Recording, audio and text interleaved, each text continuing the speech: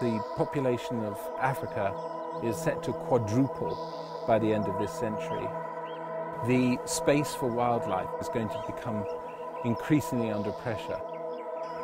We have to find a way of reconciling the needs of animals. Otherwise, the wild will go. No question in my mind, it will all be gone.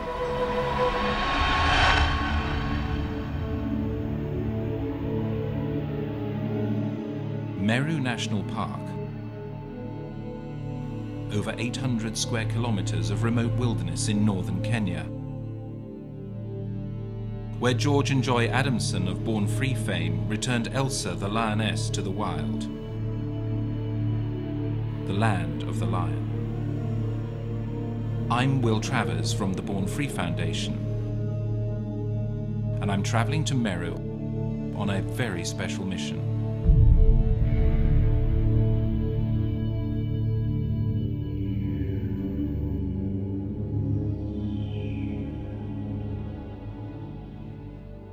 I'm standing on a huge rock in the middle of Meru National Park, looking out across this massive wilderness area. Who wouldn't be inspired by Africa and want to try and do everything they could to protect it? And that's why Born Free is here. Born Free is here in Meru, working with the Kenya Wildlife Service, in particular on a lion census. Now, we've heard probably many things about lions, but one thing maybe not everybody knows is the lions are in trouble, serious trouble. 30 years ago, there were maybe 80,000 lions. Today, the IUCN says there might be 20,000. Born Free are determined to do something about it. And the first thing we need to know is we need to know how many lions there are. Because if we don't know how many lions there are now, we don't know what impact our efforts have in the future on either raising the number or stabilizing the number, or heaven forbid, the number keeps going down.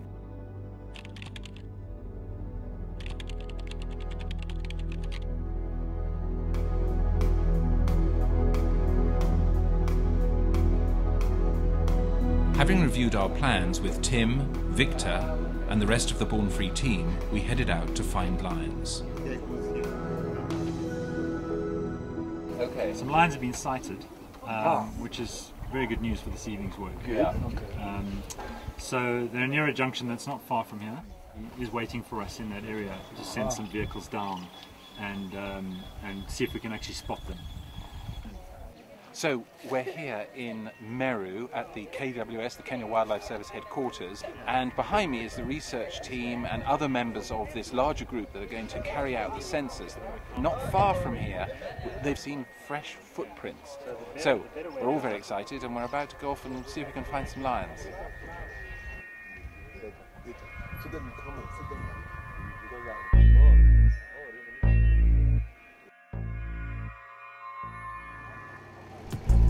Wild lions are naturally wary of humans. They've learned to be elusive.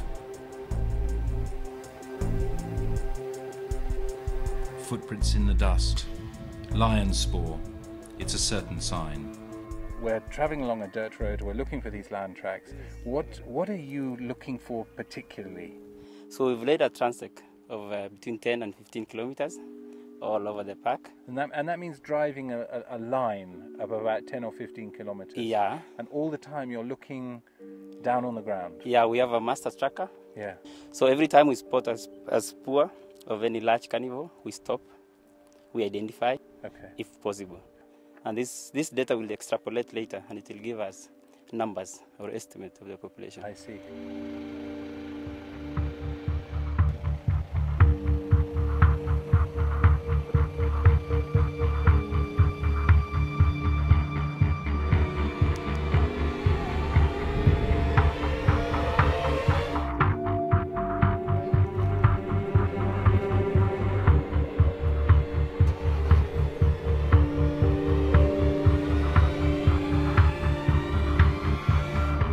Every time we see a footprint, we take a record. Is it a male? Is it a female? An adult or a cub? Footprints are one thing, but spotting lions is another. So, see, we're looking at a track here in the dust, but you can read a lot from this.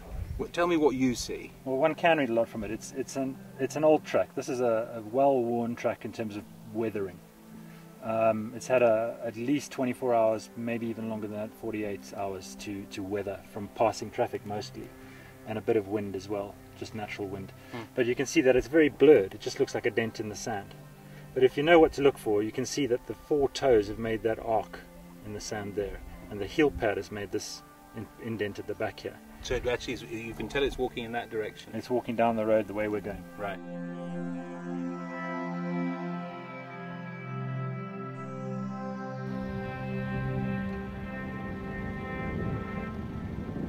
We spent the whole day searching, but not even a glimpse of a lion. We were going to have to rely on a different and potentially more dangerous technique. Now, some people will say, what is a lion census? And a lion census is a counting of lions in an area like Meru National Park, but we're using 2 different methodologies. The first is that we drive along transects and we see if we can see the footprints, the spoor of lions, and we take a record. But we don't just use this transect methodology. We use what's called a callback methodology. Now that means you play the sound of, in this case, a buffalo that is being killed by lions, in other words, a distress call, and you see where the lions react. And from the reaction, you're able to work out how many lions there are in the national park. And then you compare the 2 different methodologies.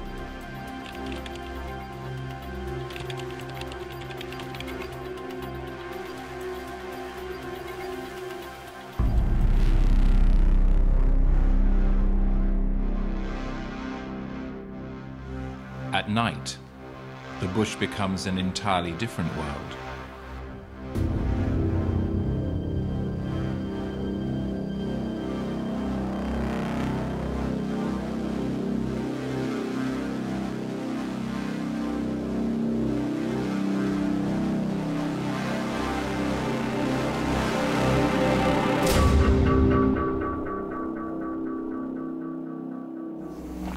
We're creating a dangerous situation. We're interfering with wildlife. We shouldn't be doing that. So we need to do it very carefully. Have a lot of respect for these carnivores. At night, it's their domain. You play the call for 5 minutes as before, and then you will be quiet for 5 minutes with no lights. Okay? After 5 minutes, you'll scan for 5 minutes. And that's enough time for anything that's within our 2.5 to 5 kilometer buffer to arrive. If they're interested, they will come. So as soon as the lions are there, you want to be looking at them. All right, they might not stick around too long.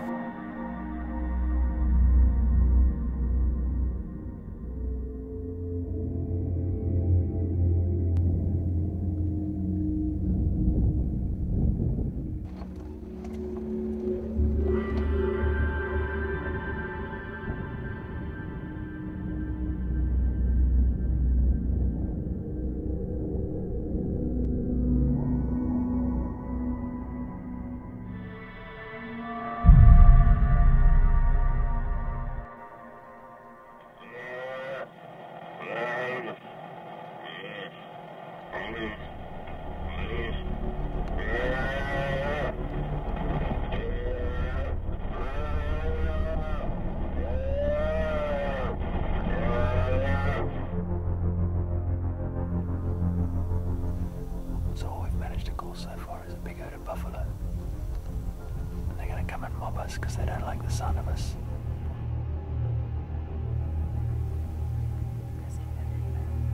Where?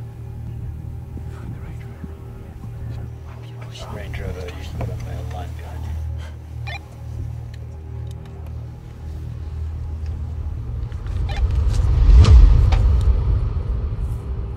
You saw one?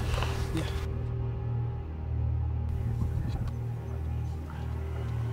In the dark, you never know who's behind you.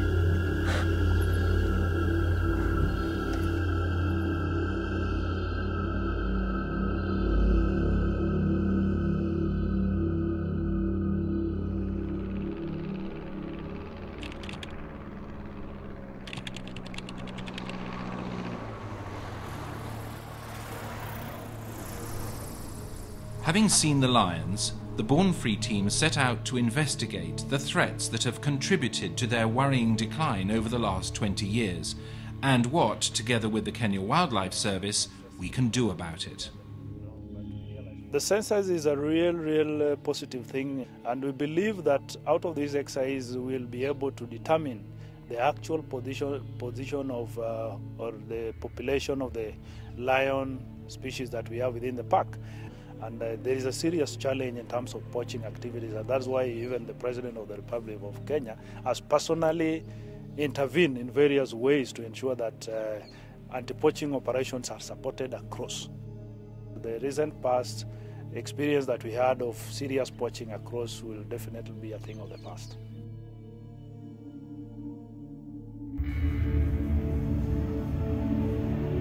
I set off with our Born Free de-snaring team on foot deep into the park with armed KWS support.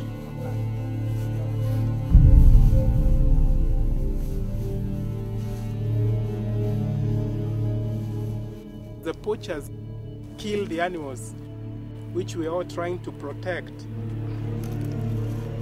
The moment the head, or say the leg, goes through, it'll start getting tighter and tighter and tighter, and because the tree is really firm, it will be very difficult for the animal to save itself from the snare. So that's how it works, really. And in many cases, these animals die very painful deaths. Either way, it really affects the animal. So an animal may live a miserable life if it survives at all.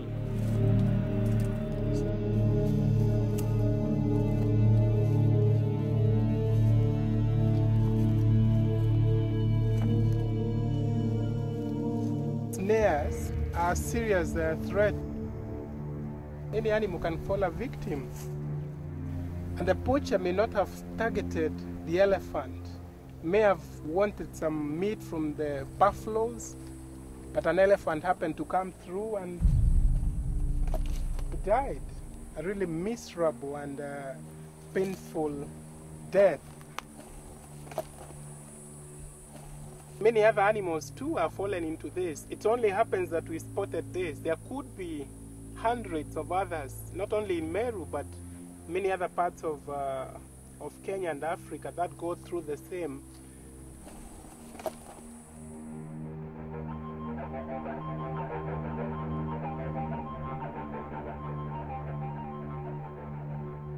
In Born Free, if you look at all our projects are basically conservation and education.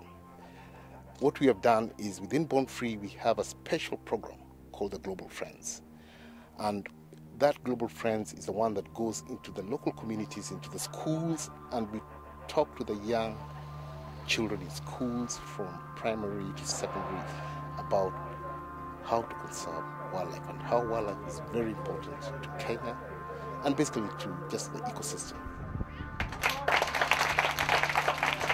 Without wildlife, Kenya is not economically sound.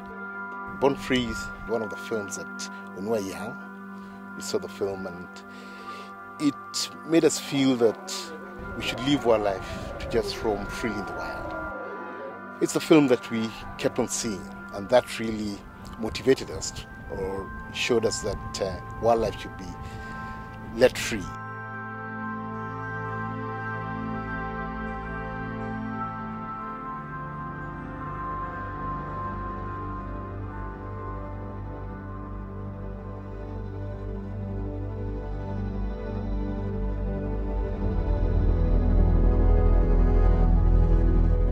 Meru National Park is a survivor.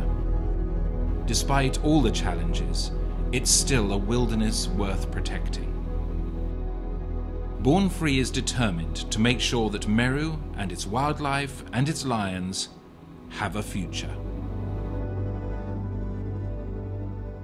We've had the most amazing time here in Meru. We've seen Born Free and our partners in action. We went out desnaring and actually found 10 snares which we removed from one area of land near the local communities. Then we went to those local communities and talked to them about some of the challenges that they face and how working together we can actually do something about it. But most importantly, we've been here for the lion census, and we've been out actually finding lions. We've been out following spoor along the roads, seeing the footprints of lions, counting them with the research team.